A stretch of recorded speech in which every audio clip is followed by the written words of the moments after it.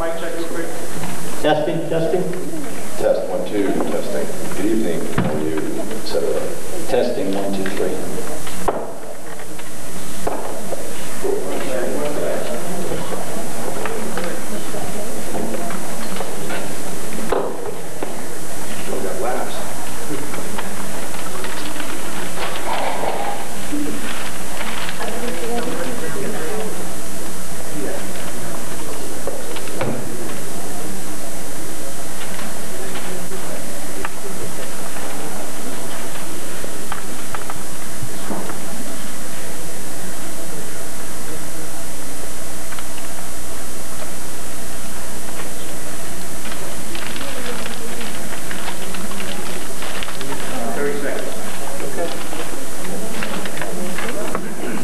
On behalf of the Ossining Waterfront Alliance, I'd like to thank everyone for taking the time to come here tonight.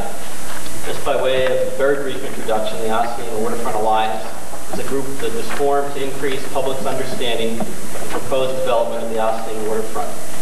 We have our two co-chairpersons here tonight, Nicole Richey, just raise your hand, Nicole, and Ted Kuhn. There's Ted and Nicole she must have just stepped out for a minute. But in any case, they'll be around to answer any questions you might have about our group and who we are after the debate. We're sponsoring tonight's debate because we'd like to highlight the issues concerning the proposed development. This is a very complicated topic involving financial, aesthetic, and environmental issues. It really needs its own forum for discussion, and I'm sure we won't run out of questions here tonight. The format of the debate is as follows. I'll be the moderator, and we'll have two parts to the debate. The first hour will be for the mayoral candidates, and the second will be for the village trustee candidates. Each candidate will have 5 minutes for an opening statement. Each candidate will have 3 minutes to respond to each question, and the opposing candidate will have 1 minute to rebut. Finally, each candidate will have 2 minutes for a closing statement. I'll start the ball rolling with a few questions, and then we'll open it up to the audience. Originally, the format was to be audience to submit written questions, but candidates have agreed that we can just do it orally. I think it'll be a little bit easier. Finally, I think I'd like to ask everyone to help make this debate as productive as possible. So please don't interrupt the candidates and hold your applause until the end.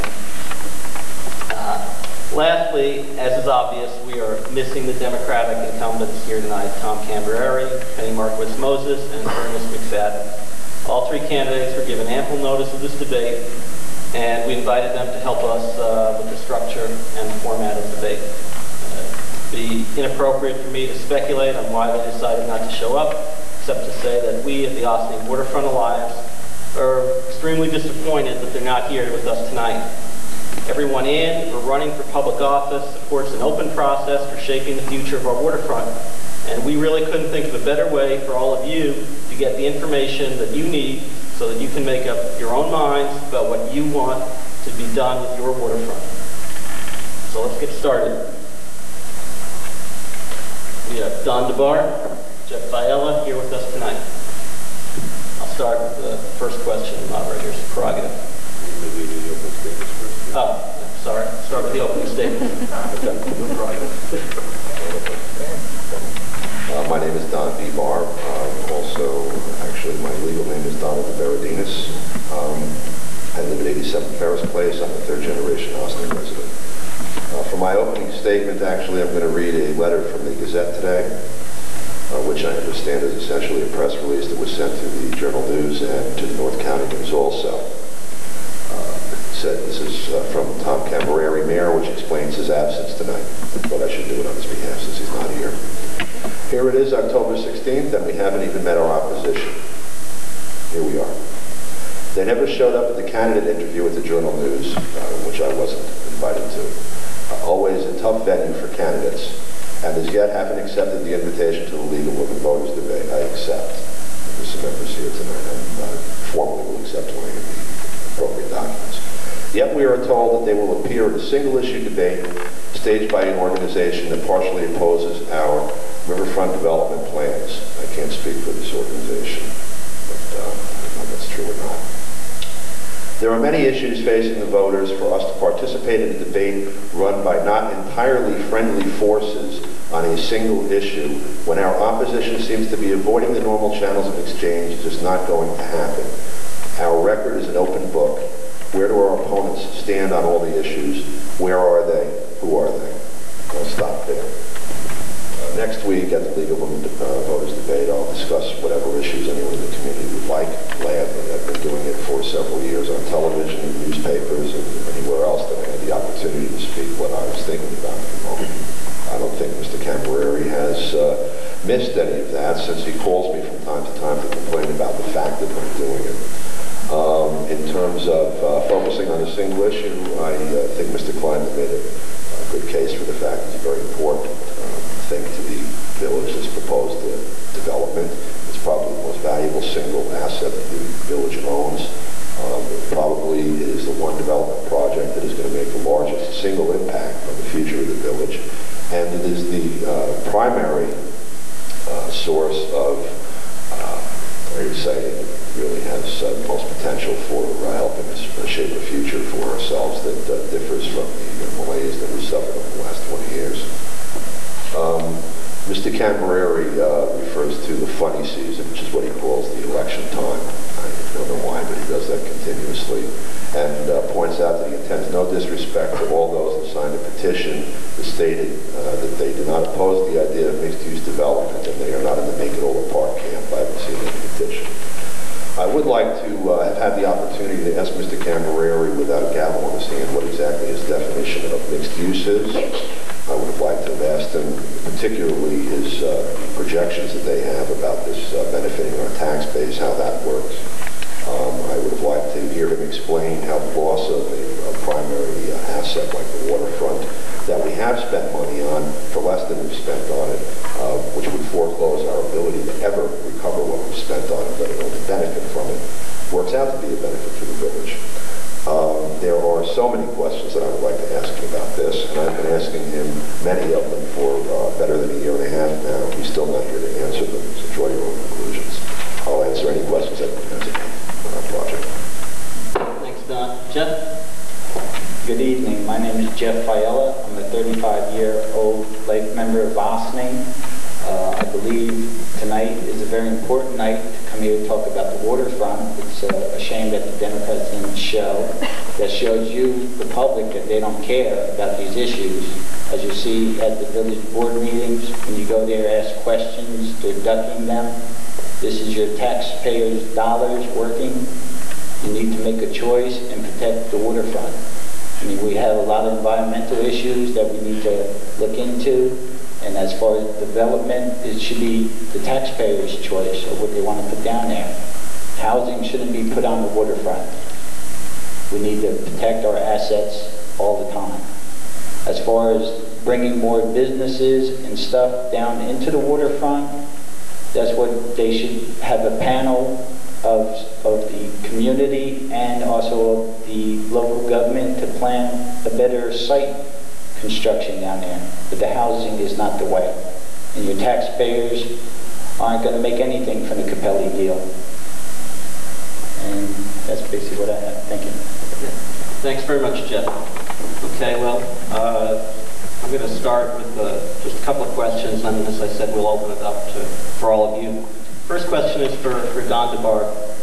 Don, there have been a lot of different numbers thrown about as far as what the financial impact of this project will be to Ossining, both the cost and benefit depending upon who you listen to. Could you please help us understand how you view the financial impact of this project?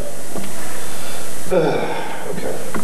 We'll start with the numbers that the village government has used since the July 13th meeting where they aired the proposal.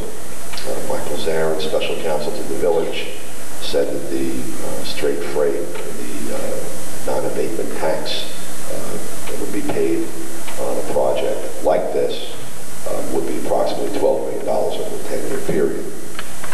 That averages out to $1.2 million. Doesn't necessarily mean that's what it would be over the course of the year. I've tried to make further inquiry and I haven't, but let's work with $1.2 million.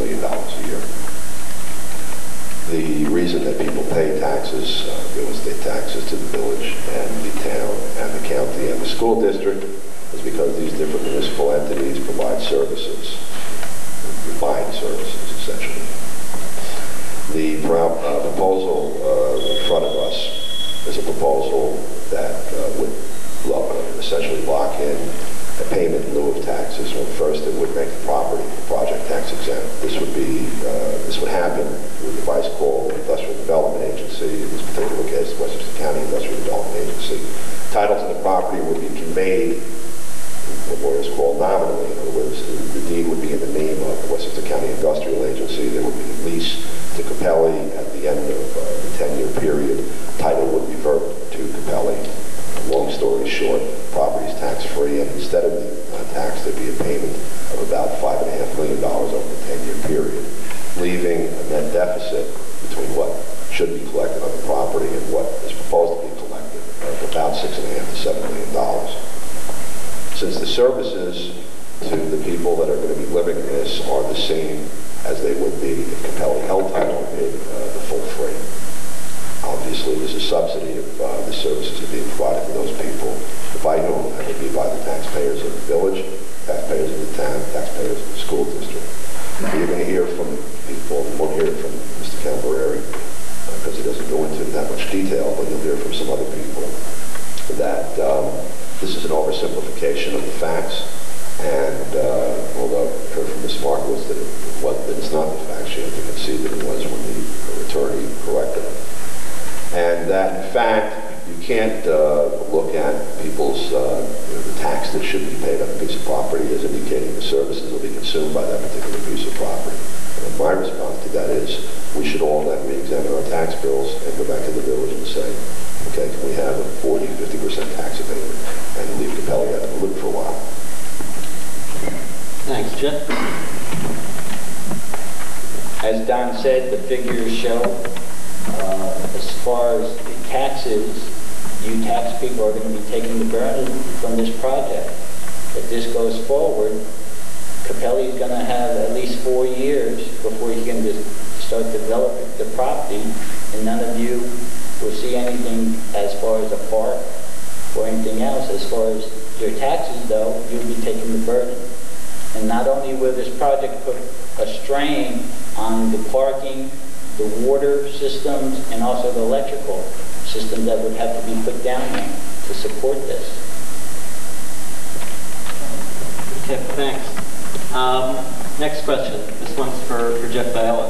The village board seems to be comfortable with the way that the public has been involved in the process to date. Do you agree that the public has had enough input? And if elected, what would you do to change the process?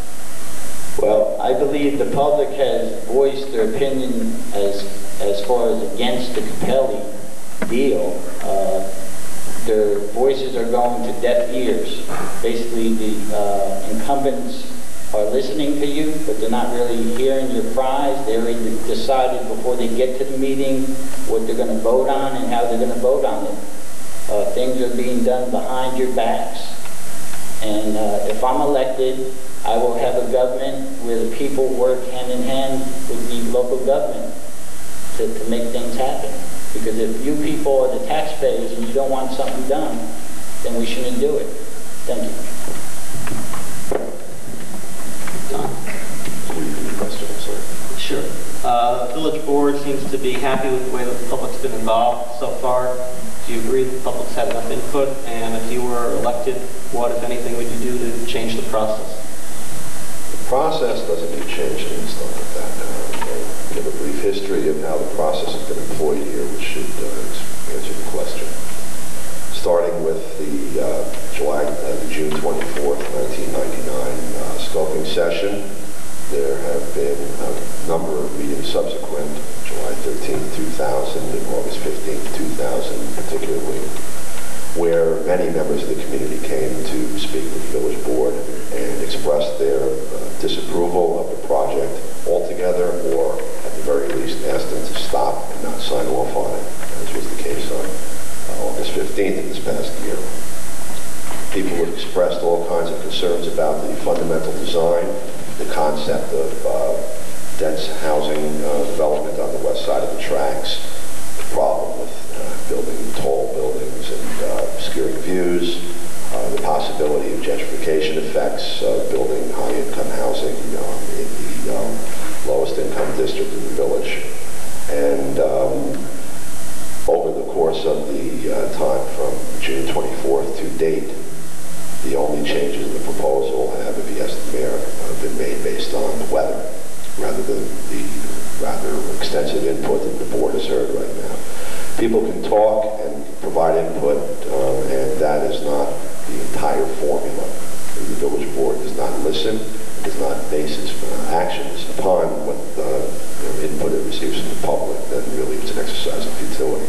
I would listen and I would act on what I heard from people. Okay, thanks. Next question is for Jeff again. Current proposal would eliminate Harbor Square Park and replace it with a 6-story apartment building. How do you feel about this? And we have a, sorry I didn't bring this out earlier, we have a map of the plans, the color. Both you guys feel free to use that if you want in terms of answering a question or any other questions. Thanks. Well, first of all, like I said before, I am against any housing along the waterfront. I believe that since they do have that nice dock there for the ferry, there should be a little harbor square down there so that way they can have music concerts and do things for the recreation for the village taxpayers. And also that when the people come in to visit or to shop from the ferry, they have somewhere to go through. And like down in the Main Street plaza there, you have your Saturday farmers market and that. You can have that down at the riverfront too.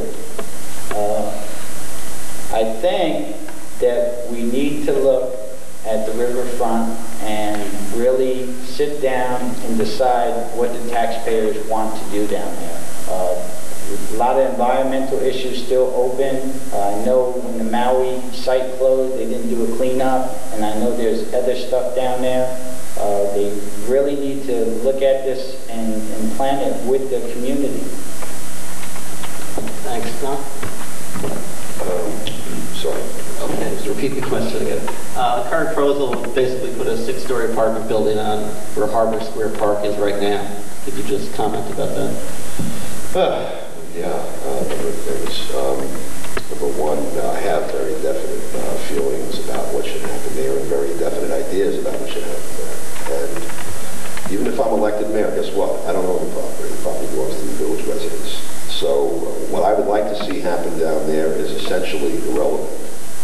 However, I do have some considerable experience in real estate issues over the last almost 30 years.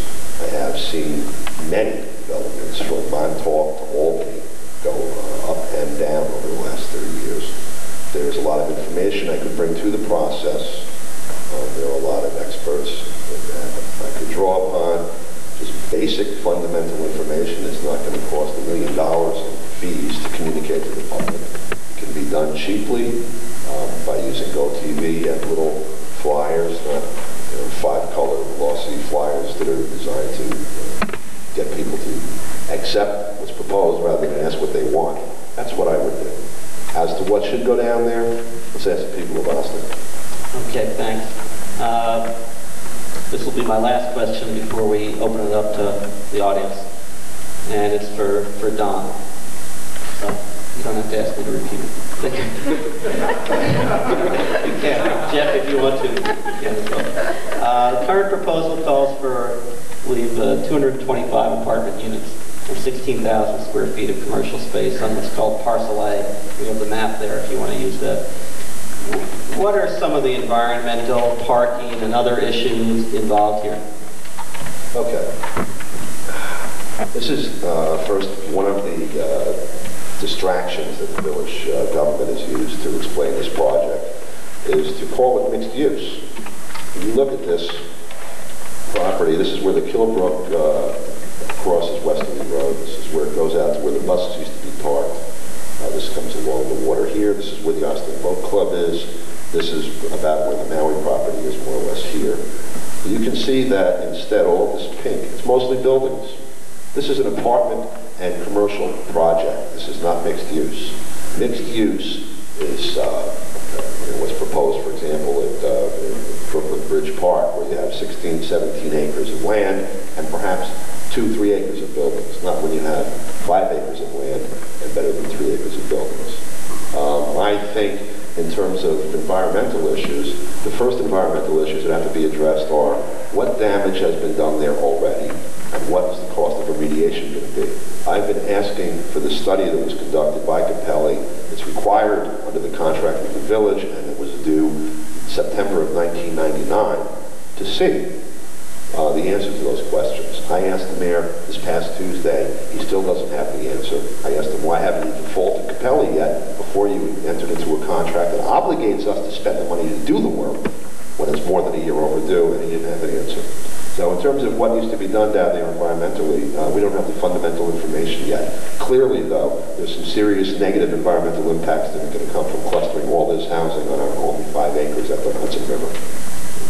Thank you. Jeff. As I said before, I'm against the housing going down on the riverfront. Yes, there are a lot of environmental issues at hand. Parking is going to be a problem because what they're proposing is 1 car per unit. Where are all these other cars going to park? Out on the street. Right now, down at the riverfront, we have problems now parking. And also the sewer and water lines that are going to create havoc down there. And also the electric.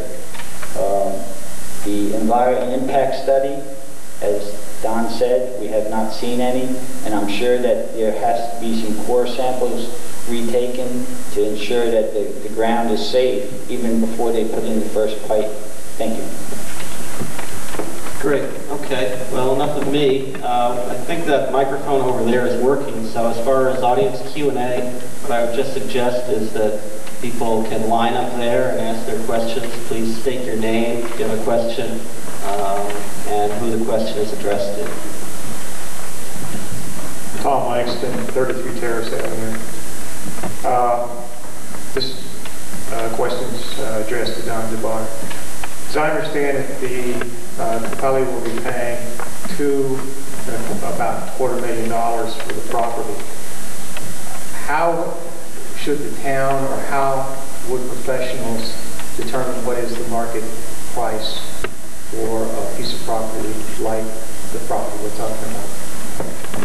Okay, actually, I'm glad you asked me that because today I was at an Austin Bar Association luncheon, and there an attorney who's an expert in certiorari and eminent domain law went through the 3 types of appraisals that are used in each case. Obviously, the answer is that property appraised. There are 3 types of appraisal. One is based on income, another is based on comparable value, and the last is based on cost. Now we're talking about vacant land. It's difficult to do a cost, and unless you look at remediation costs in order to turn it into vacant land, there's no income of any value at the moment, and so you would look at perhaps potential income based on property like that. Or, in terms of comparables, you would look for comparable properties. Now, some things are easy to compare and others not. The view from that site, for example, is quite unique, as is its status as a locale next to an express stop on the Metro North train. Also, its relationship to the larger community, the fact that the community is, although physically perhaps almost overdeveloped, economically it is underdeveloped in many ways. There is a lot that can be done here that would increase the incomes of the people here and the general economic activity. Looking at this piece of property within the larger context, it might be hard to come up with a value, but I think it would be impossible to value it at $2.25 million unless your calculator broke on its way up. I don't know how they can decide that they're going to build on this property when Mrs. Maui donated this land to the village and deemed it as park. How do you put a piece of value on a piece of property that you want to use as far as scenery and a place to go down and enjoy with your family, And it shouldn't be right that anyone comes in and tries to develop this land unless the community wants to develop it. And the Democrats shouldn't be doing this. They should be listening to the taxpayers. Thank you. Great. Other questions? Hi, I'm Mike DiPaolo. I live at 63 Orchard Road. Both the mayor and the developer have indicated that the density of the project is needed to create what they call critical mass. And I assume from the developer's point of view that means suitable profit.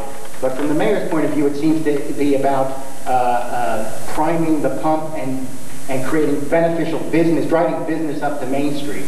So I wanted to know what your feelings were about this concept of critical mass and whether you think this development will have that effect on Main Street. Either one of you, please. As far as critical mass, I think they're just trying to put as many housing developments in there so the Capelli deal would make enough money for profit. And I don't think all these houses are going to be pumping money up into Main Street, because most of the people are probably going to get on the train and go work down the city. It's just going to be a drain on our resources. Just stated, I agree with what Jeff said, but in terms of dealing with the question, the concept of critical mass is a valid economic concept, obviously.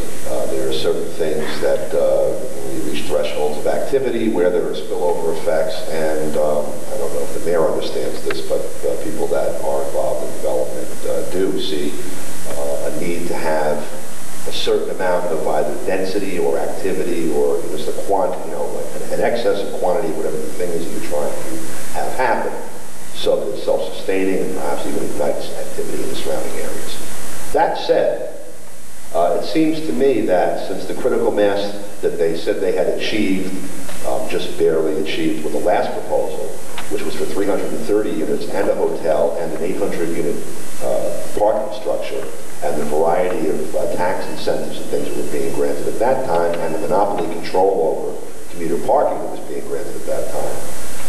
If that was barely the level of critical mass, and now this new proposal that sheds all of it, except slightly increases the density on the waterfront land, achieves critical mass, then to me, it seems that the critical mass that we're talking about is maxing the developer's property and profit rather, and has absolutely nothing to do with the economic spillover effects here.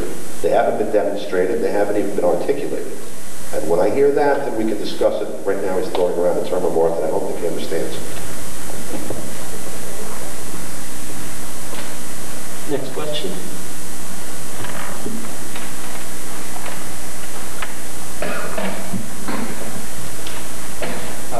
My name is John Cotton. I live on Ferris Place. At the public hearing, I guess the one that took place in August, one gentleman got up and talked about the whole issue of, I guess he called it corporate welfare. How Capelli's development will have an extremely negative impact on people living in the area close to where the development will take place. There would be pressure on individuals who are living there, renting there, and owners there. I'm wondering if either of you would just speak to that. Just to make sure I understand the question you're talking about, just in general, the kinds of effects that this project would have on people that are here? Well, I mean, my analysis of it is that if you put a building like that and you put that kind of structure in there, charge those types of rents, in effect you're gentrifying the waterfront. And the waterfront, as you've already stated, is not a well-developed area, and this would negatively impact many of the people that live down there now. I can say from speaking with people that I know that live on, say, Hill Street and Market Street, which is maybe the next layer up off the plane of the waterfront area, and that their view will be obscured almost immediately. That's a negative effect. I can definitely say, and I know the mayor and his friends have been running around trying to do damage control at this point, but I haven't pushed it. But it's something that definitely needs to be addressed. If you stand at the waterfront and look up the hill and imagine, this construction down there, and you're pulling in, very high rents that are way out of scale with what else is going on in Ossining, and you look up the hill, to your left you're going to see Snowden House, and to your right you're going to see Maple House, and they are maybe 20 years apart in age. They're much more similar in architecturally and in terms of the type of service that can be provided to tenants than the balance of the housing stock between those 3 points. If one were making a conscious plan for gentrification, this would be an ideal way to just triangulate it. But even absent that, certainly the effect is going to be there. Coincidentally, the timing is such that the subsidized financing of those 2 projects is coming up in the near term. And with upward pressure on the market rents in general, and then also with the compelling need, I said compelling, not compelling, need to increase taxes elsewhere to help pay for the subsidy of this, the move for the owner of those properties is going to be to refinance, shed the requirement to provide subsidized housing, and to go to market rents. And it'll be worth refinancing those buildings and doing whatever renovation work is required, because the variation between, the vector between the rents that are being collected now and being able to collect market rents in the new market that will exist is going to make it worthwhile. I think this project will cause a drain on as far as the market value, and also the surrounding houses. They probably will try to increase the rental profit so that they can meet what's coming in. So yes, it will cause a strain on the development and also the community as far as rental increase. Thank you. Next question.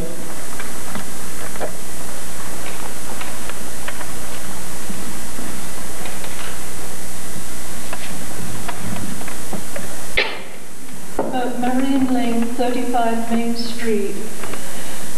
I was wondering if there's any way possible, being as the waterfront property at present belongs to the village, why the Meredith Hitchcock building and the old trolley building can't be used as negotiated as landmark buildings and be used to bring revenue in there. And they're both over 100 years old, and they're both very, very sound buildings.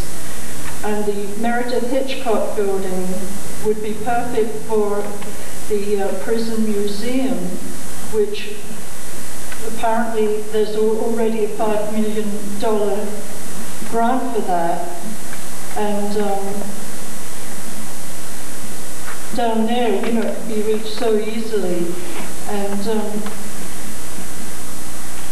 residents shouldn't be on the waterfront because they're strictly going to be very, very filthy rich people, and they're not going to walk all the way up the hill to the stores on Main Street. And what was it? As far as the question goes about the possibility of using, say, Meredith Hitchcock building, for example, and having looked at the landmark designation as such, yes, it's possible to do that. There has to be a decision made by the village government to do so. I haven't analyzed it or seen any workups architecturally in terms of the structural integrity of the building. However, looking at it, it's hard to imagine that it's in worse condition than the bowling alley was structurally. So I imagine that something could be done with it, and it is an historic building. There are a number of other historic buildings down there, which actually Ms. Lane has pointed out to me on a couple of occasions, that if we're looking at developing a tourism industry in the Hudson Valley, and Ossining certainly has much to offer historically, then these things, these few items that are in key places, should not be wasted willy-nilly. That's essentially what's happening. And so, yeah, I think there's some merit in looking into it. And as I said, I don't know I haven't seen an engineering report or anything, but looking at it, it's a nice solid brick building, and it's very attractive, and it comes from a part of our history that we should be trying to preserve and offer the rest of the world. I am for tourism, especially in the village of Ossining. We do have a lot of landmarks, like Ms. Lane pointed out, but that is up to what the taxpayers want to do as far as developing and making a park and having also some tourist attractions down there would be fine. That would bring people to make some money for Ossining. Thank you. Next question.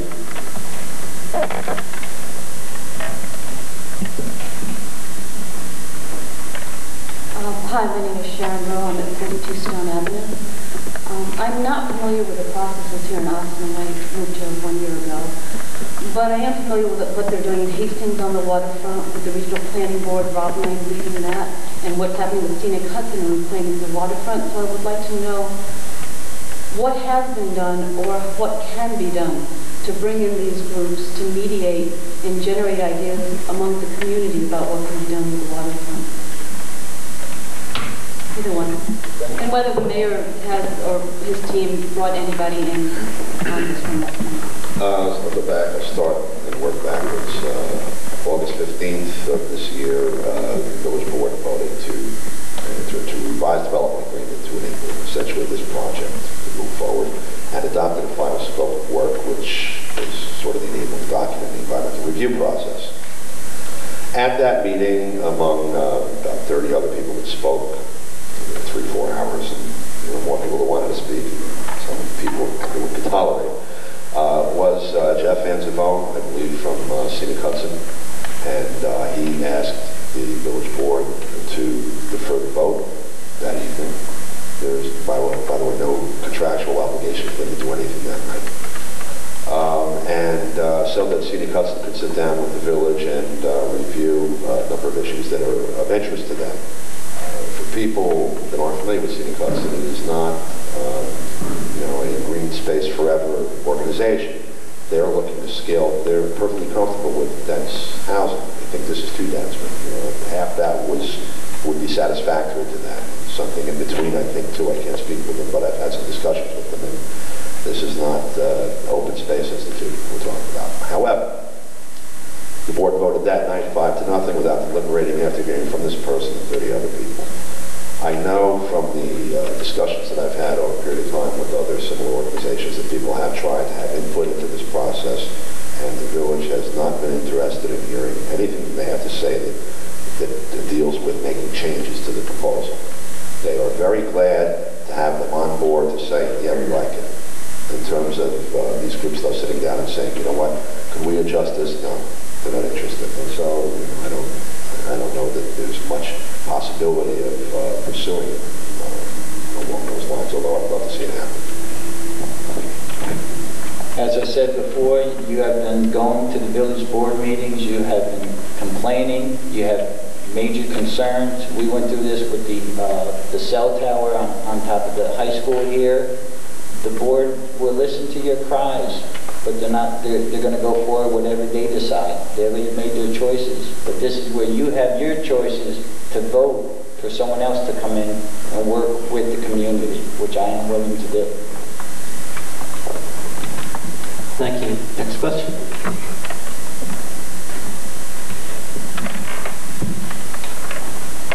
Good evening. I'm Maureen Redmond, and I live on Sherwood Avenue. We need to beef up our tax base. We need to take the burden off of the taxpayers. We need to bring business into this community. Could you do a short synopsis of the park, partial park, and compare to what this project is at the moment, and suggest which one would do more for our community financially? Would you like to answer the question? Okay, first, if you are living, you're in your house and your income, say, is a little insufficient, and you need to, so your spouse or your kids, your parents tell you need to make a little more money, the solution is not to turn around and pay the rent of the person next door, which is more or less an analogy for what this proposal is right now. If we need to increase our tax base We don't increase our tax base by one factor and our costs by a larger factor.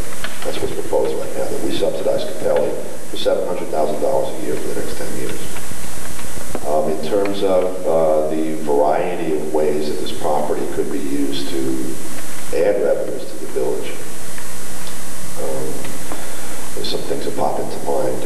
Nosing around when I found out that they were looking at collecting $500,000 a year in taxes for this huge project, and they were talking about building a world-class restaurant. I looked at the tax bills at the restaurant in Dobbs Ferry, the name escapes me, Charters. Pays $360,000 a year in real estate taxes, just that one restaurant. Now, if we had that down there, we'd have almost the same money that we're collecting on this entire project, but we wouldn't have 400 more residents to provide services for. By the way, we'd have a lot of space down there. We'd have the possibility of doing other things with the rest of the property that would bring in additional income, or not. That's one possibility. In terms of parks, there are a variety of ways to fund what Mayor Cambereri called the other night a big meadow. There's federal money available, there's state money available, and there's private money available. It is possible to set up a nonprofit totally outside the control of the village and fund the acquisition and development of this, pay the village back whatever they paid for it, the real costs, and then operate it as a park, whether you charge a commission, whether you lease out kiosks to businesses and take a ride on the money that they collect. There's a variety of ways. All that is required is the will to do it, and apparently that will doesn't exist. But certainly a subsidy is not the way to start out. I think if you're going to develop this, I would say maybe make it into a park, but also that has, like Don said, a restaurant, or even have charter boats coming in so you can take tours up to the Hudson River, go all the way up to the Bear Mountain Bridge and back. So that way the parks can be used, and also small businesses can come in. You still can have your farmer markets down there, but I don't think that that riverfront property is not going to bring you a lot of subsidy to your taxes. We need to bring in businesses in Ossining, because we have a lot of vacant buildings still open in Ossining. You have stuff on Croton Avenue all the way down. I mean, we need to entice businesses to come in so they can invest into our community. Thank you. Great. Anyone else? Other people? Hello, my name is Joan Royal. I live on Beach Road in Ossining. I realize that the focus tonight is on the waterfront, but being mayor is a large responsibility, and being mayor or trustee doesn't mean that you are a one-issue candidate. There were questions asked tonight, especially the one just asked by Ms. Redmond, and I'm wondering how you feel the waterfront project will be the springboard, or whether it will be the springboard for development that is so critically needed in the rest of the community. The other part, there's two parts to the question. There have been extensive studies by previous boards. The Chadbourne study were professionals that assessed the zoning in the waterfront area. We have a zoning ordinance that's in place, and it would seem to me from reviewing both that the Capelli project in no way conforms to either one of those documents. I would like your comments on that and how you feel the board that is in place now has handled that situation, and what you would do if you were sitting there, since the project is in no way in keeping with anything that is proposed in our own zoning ordinance. Thank you. Well, if I was mayor at this position, I would have walked away from the Capelli deal already, because he has not provided environmental impact studies, and our zoning is not up to par for that project. And to change the zoning would take a lot to do, which I'm sure they're trying to do behind closed doors as we speak now. But as far as we need to bring in more businesses into Ossining, like you said, it's not just the waterfront, it's all over. There's other major issues in this village. And it's going to take the community working hand in hand with their local government to get this stuff done.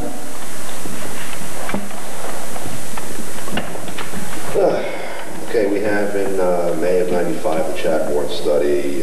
We have in '92 or '93 a gross revision of the WD1, basically the establishment of WD1 and WD2 zoning districts, which are waterfront development districts, waterfront, for the waterfront districts in that area, special zoning created those two.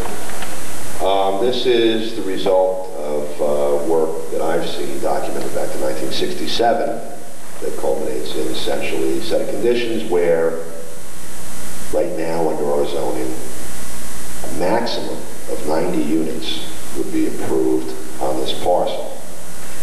When a developer comes in and proposes something 2 or 3 times that on your own land, no less, when the village owns the land, you have to anticipate when the village signs on the dotted line that either they A, intend to revise the zoning ordinance, or B, that they have a reasonable expectation that a variance is going to be granted by the zoning board of appeals. I don't know which it is that they anticipate. I do know that I've heard the mayor say repeatedly that the Capelli organization has spent, depending on how much time, better than $1 million in studies and moving this application forward. I'm assuming that they have reason to believe also that there's going to be a successful outcome to either amending the zoning ordinance or providing a variance. Some of the things I'd like to ask would be, what has happened since May of 1995 when the Chatmore study was published, or 1992 or 93 when the zoning ordinance was revised, or previous incarnations of our law going back to 1967, where what was first contemplated was open space, and then restaurants. We were talking about only 3 or 4 years ago letting John Eccles and some other people build a brew pub on the site of this rather than a 5-story apartment complex. I don't know the answer to the question, how did we get here, but I do understand the question, and I share the question, and I just wish that the mayor were here to answer it.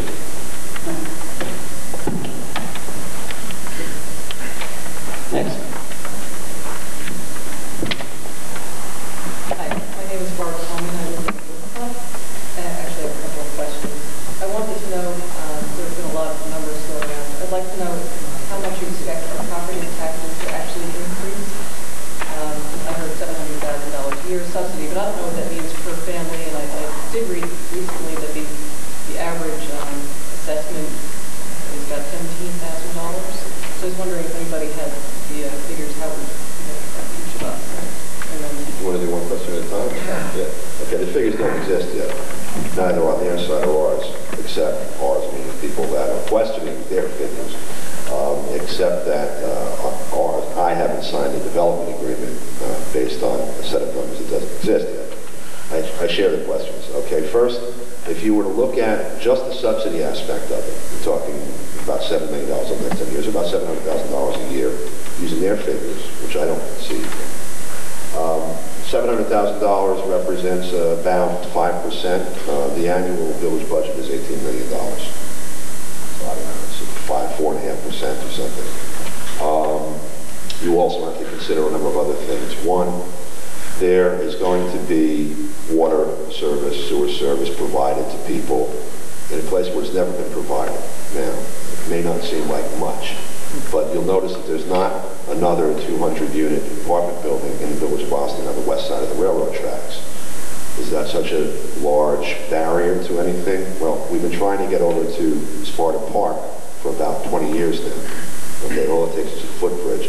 You have the railroads infrastructure to deal with. You have also a very unique problem for infrastructure in a tidal, basically a tidal basin. Okay, when that water comes up, not infrequently, much more frequently than the 500 years or whatever the deal here. So it is quite possible that not only we're starting out with, incurring the $700,000 subsidy, we're also going to be looking at exposure in a number of other areas as far as the infrastructure goes. Further, I suspect that the subsidy amount is based upon many faulty assumptions.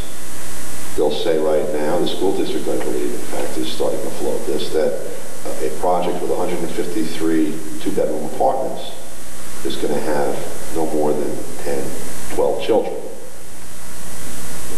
I don't know that that's true or not. And certainly, I don't know that that's going to hold to be true for the next 10 years, certainly. And quite frankly, I don't think that the school district or anyone else without a crystal ball is competent to really tell us in a way that we can, like you would want in a contract, that this is so. That they underestimated last year the incoming kindergarten class by a factor of 100%. So, in terms of other costs, you can stop and think about, the added traffic of, another 200 to 400 cars pounding the streets and going up and down. The cost of making, the real thing that is where I feel we're exposed is the area of doing prep work. It's not prep work. The need to widen Snowden Avenue and to basically set the site up for the development that's coming. People tend to look at, like ripple effects of development as always being beneficial. Well, gee, we would never have done this to Snowden Avenue. The people that live in these areas, though, when suddenly the traffic load is perhaps doubled or more, suffer a diminution in the quality of life and the value of their property, in a million things like I can't let my kid, cross the street anymore and such. I don't believe, and I've been trying to, pry in discussions, answers out of the mayor, the board, anyone that I can speak with there, that any of these things have been explored. And we're told they're going to be explored in the environmental review process. We've been watching them manage the environmental review process for a year and a half. I'm not confident with how that's going to turn out. Check. I don't know what the costs would be increased, but I do know when the project starts, you're going to have large dump trucks and excavating equipment going through your narrow streets, and it's going to cause havoc. Also, the second question I have, if elected, you will be our leaders, and both of you have stated that you would do what the people of Ossining want. But really, as a leader, we hope that you have some vision. So we really would like to hear what your personal vision is, how to use this area. Well, my personal vision is I would like to see a park where you could go down and utilize different recreational things like maybe kayaking, boat rides, and possibly a restaurant down there where you can go walk along the edge of the river. So I go down to the riverfront now. I sit down there once in a while and watch the sun go down. It's a beautiful asset, something that we have to protect. But for us to move forward, we have to move forward as a community. And your taxpayer dollars should be running this government, so you should have a say in what goes down there. It's not just one person, it's we the people working together. Thank you. That answered the question. The personal vision that I have of this property, or the use of this property, essentially is that this is a gateway to our community. Over the next period, we're starting to see it now, little fits and starts, we're seeing it up and down the river. People are looking to the Hudson River as a means of transportation and it's an entryway already for people coming from Rockland County. There's some problems with the existing arrangement, but it's a fact, and that's going to probably increase. Also, people, I hope, over the next period are going to be using mass transportation more than they do now.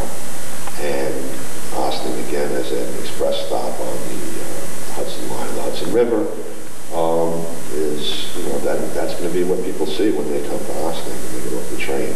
If there really is a tourism industry, for example, that develops here, people start commuting using the rails, going from community to community rather than just into Manhattan the way it's done now, which is one of the development models that people talk about now.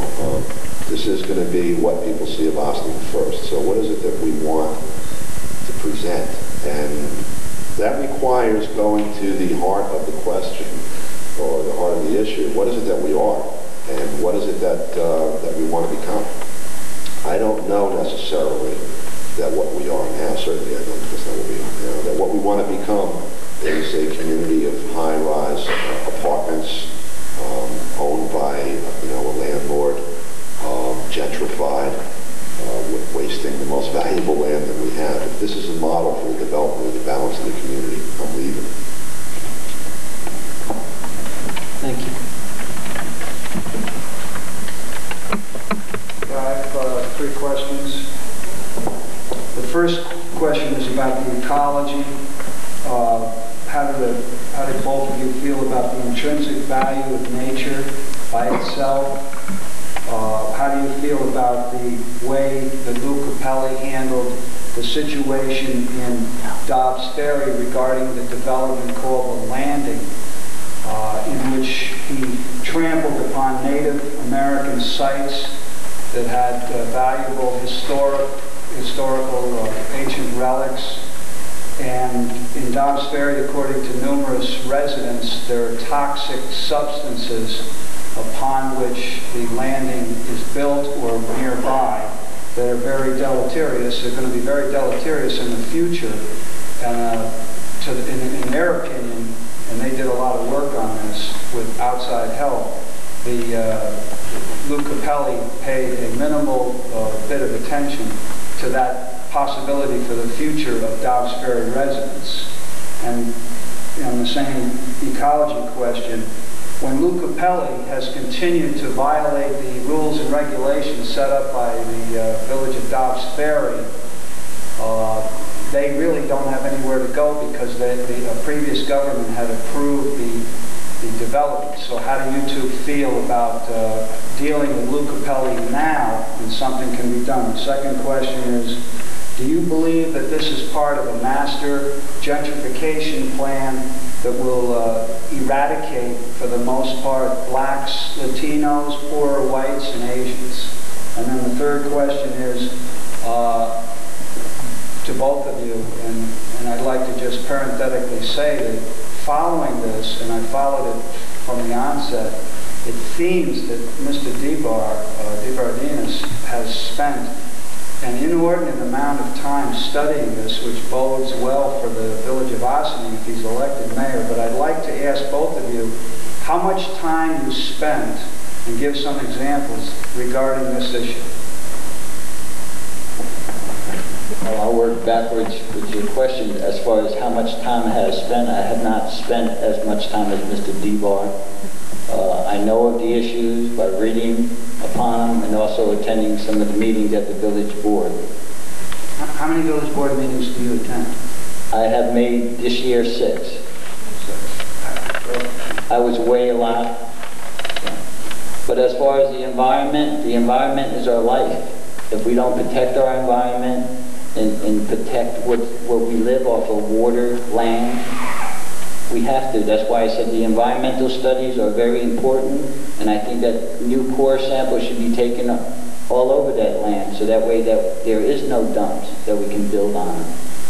And as far as, what was the other question? The second question was, do you believe that this is part of a surreptitious gentrification plan that with the end goal of eradicating blacks, Latinos, poorer whites, and Asians? Well, I don't know if it's a plan, but this project, if it goes through, there will be high-income people living in the area, and there won't be any low-income people living in that area. And do you think it will have an impact upon the adjacent communities, like up around Spring Street? I think it will take effect and have an impact from the train station up to Spring Street. I don't think it will go as far of Spring Street. So you don't think that the fact that some of the landlords are already jacking up the rents, you don't think that that's going to continue? Well, that will continue, but that happens in all developments. Well, it's not, wouldn't you say it would happen a lot more in Ossining if this plan is allowed and all these affluent people come up that have no roots in Ossining? Okay. see. I'll answer them in order. First had to do with ecology and complex questions, so if I screw up a little pointer back to the question. My estimate of the intrinsic value of nature, without going into my personal religious beliefs or my personal overall philosophical view of the planet. Clearly, we are part of nature, and as some hold, actually we spring from nature, kind of cutting off your legs, destroying the ecology.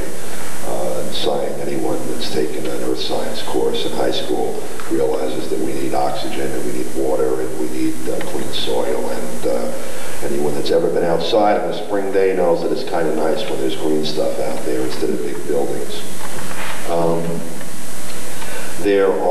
There's a legacy of industrialism along the Hudson River. It's the last epoch that we sort of have slid out of the last 20, 30 years.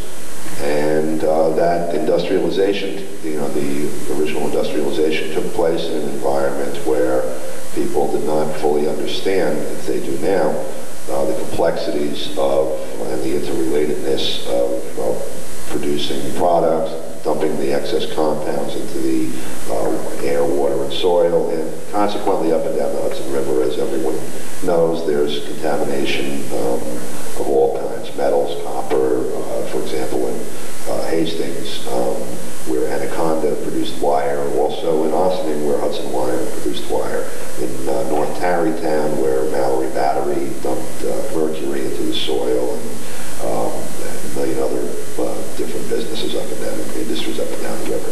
Okay, so we have some choices to make. One, do we continue to do that? Two, do we just leave things as they are? Or, I guess this is really 1, 2, 3, but one is to remediate it. Another is to leave it as it is, and another is to continue in that fashion. Our quality of life in the next period is going to be determined by the choice that we make. That's first. Secondly, given all of this, we know that there's contamination at these sites without seeing a remediation study, without seeing testing. If you look at the water in the Kilbrook, you can see the copper in it. If you look at the rocks at low tide, you can see the interaction of different materials and the salt water with the rocks and the plant life and everything else. If this project is enabled, for example, and done in the fashion it's being done, we're never going to know what's there and what got cleaned up. And more importantly, neither will the people that are going to live there, and also the many thousands of residents that the mayor plans to pack into this here little park. We won't know what's under that either. Now, they do know down in Dobbs Ferry what is in the ground. And when people started to discuss it in public, Capelli's organization and his attorneys decided that sharing that information with the public was more than the legal and political processes should tolerate. And so they went to court and got an injunction to silence the free speech rights of the people that wanted to say, hey, by the way, see this place? It's got this compound in it, that compound in it, that compound in it, that compound in it. It was the most aggressive, egregious legal action that I've ever seen taken in connection with a real estate development project, bar none, and I come from 30 years of experience in that. In fact, you can ask Capelli, because I sued him about a month ago. So I don't know how that bears on what's going to happen here, but I certainly don't think it bodes well. In terms of whether or not there is a master gentrification plan in effect with both the classist and racist and every other type of thing that would follow from it, the plan isn't as necessary to discover, or its existence isn't that. It's nice to know because it gives you some insight into the characters involved and will help you predict their behavior later. But what you do is you figure out what's likely to come out of what you're doing.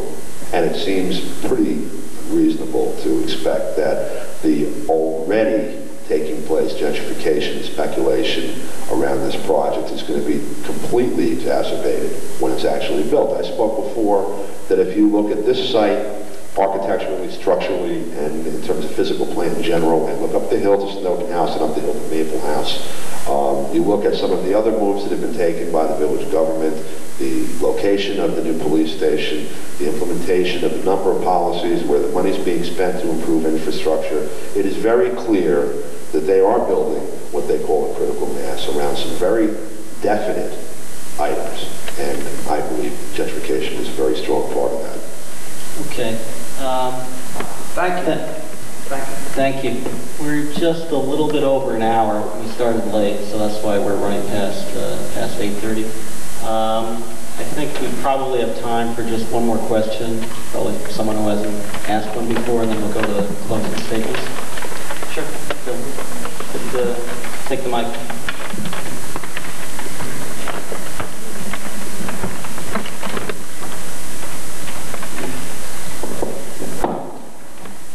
My name is Kevin Brennan of Hamilton Avenue, near Spring Street. I don't understand very well the nature of this Capelli project of building. I think it's mostly residential stuff, maybe a few businesses. I think one small park, it may block the view for quite a few people in the area. I don't know if the present incumbents and others have made any kind of explanatory statement to the community of taxpayers of Ossining what the supposed benefits of the project are, so that they might win the hearts and minds of the taxpayers for it. I'd like to know if there is any such statement, although I suspect perhaps there is not. And I'd like to know if the whole thing can be put through without any taxpayer approval. Just, the local politicians decide to go along with Capelli's idea and sign the necessary papers and go ahead with it without most of the community of Ossining understanding what's going on. But if there are possible benefits to the project for the community, I would appreciate that that could be explained so that maybe it's not really such a terrible idea. Or, also I'd appreciate it, some modified version of it could be made. Maybe the high-rise building's not so high so they don't block the view so much, as smaller than the buildings or housing units I'm in. And concerning a business development idea, what someone else mentioned about various vacant buildings along Main Street, Croton Avenue, and the like, if Capelli would like to join in to renovate those places so they can be usable and profitable and so forth. That's what I think about so far. Any comments from all of you? Just to answer the question, some of the fundamental facts.